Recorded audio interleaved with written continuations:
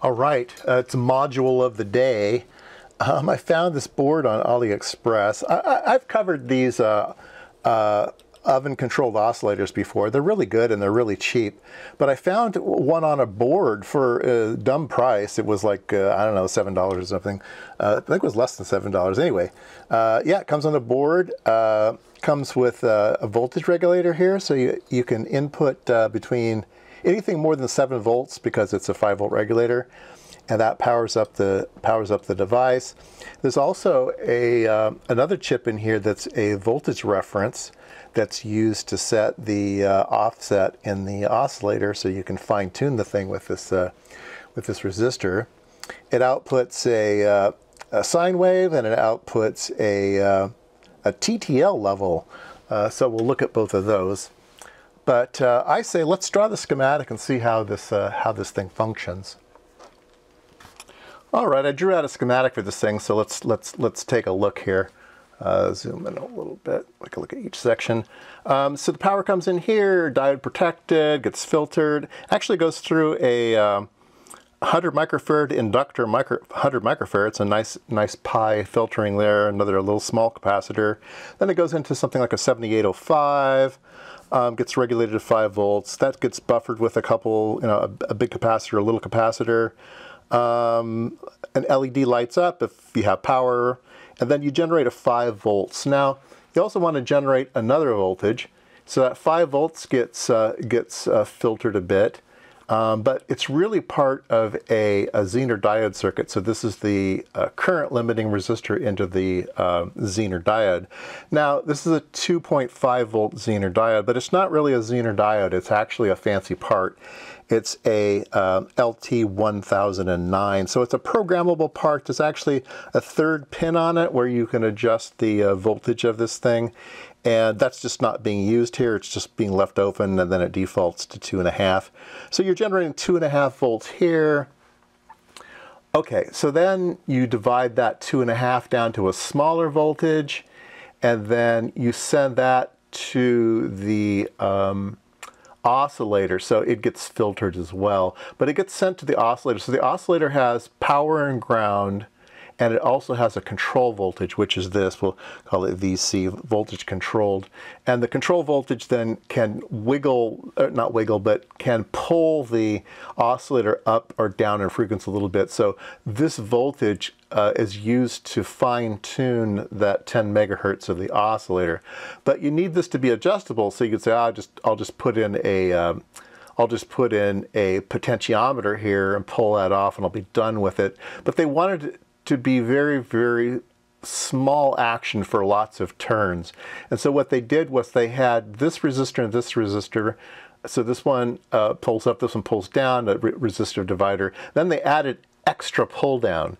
And so this is the extra pull down circuit that has a potentiometer on it, and it's actually filtered as well. Kind of a weird little circuit, but this one allows you to pull it down a little bit more.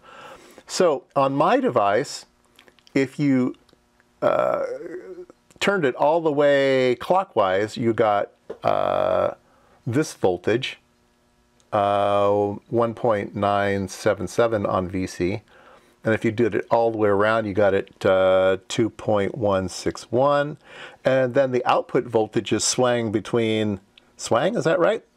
Yeah, I guess swang is the path. Anyway, it went from 9.81 to 9.998. It almost got to 10. It almost got to 10, but it didn't get there on my device. It needed a little bit more voltage to get to 10, and we'll talk about a little later. But let's hook it up and take a look at it.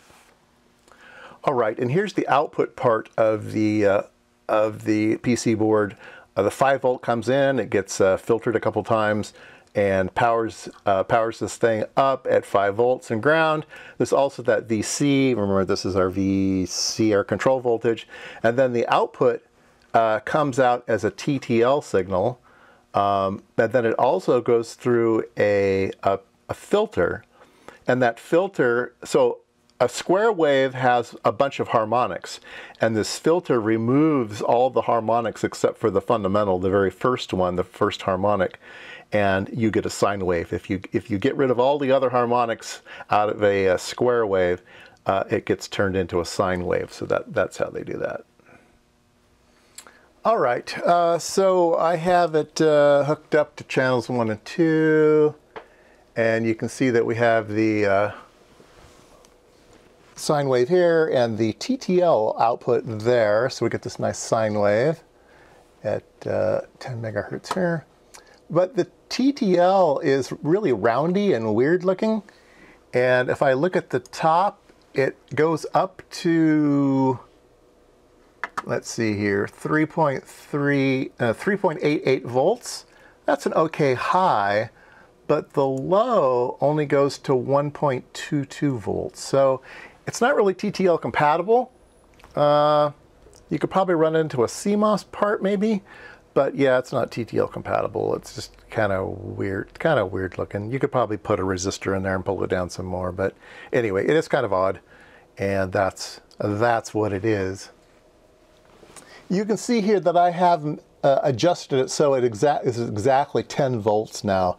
And like I said before, I wasn't able to adjust it when I first got it. So let me show you how I fixed it. All right, so I talked about I wasn't able to get to 10 megahertz. I needed to have a little bit more voltage. So I took a look at the circuit, and I thought about reducing the pull down. That would let me go higher. I could also just make this this resistor, I mean, a little bit different and let it pull up a little harder. So that's what I did. This R2 was a 5K, and I changed it to a 3.3K. All right, your board may vary, but that's what I had to do on my board. I moved it to a 3.3K resistor, and then I was able to get to 10 megahertz exactly. We'll take a look at that. All right, so R2 lives right here. It's marked R2, and I removed the 5K and replaced it with a 3.3K, and that fixed my board. If you want to do that mod, or if you need to do that mod. All right, so I have the new 3.3K resistor in here. And I adjusted the voltage, and here's what we get. It does bounce around a tiny bit, but it's between, you know, anyway, it's really good. You can see that it's really good, but it seems quite stable now. All right, well, there you go. I think these things were about $7 or something on AliExpress. I just wanted to see what the circuit was and see if it works or not. And yeah, I think it's a pretty good deal.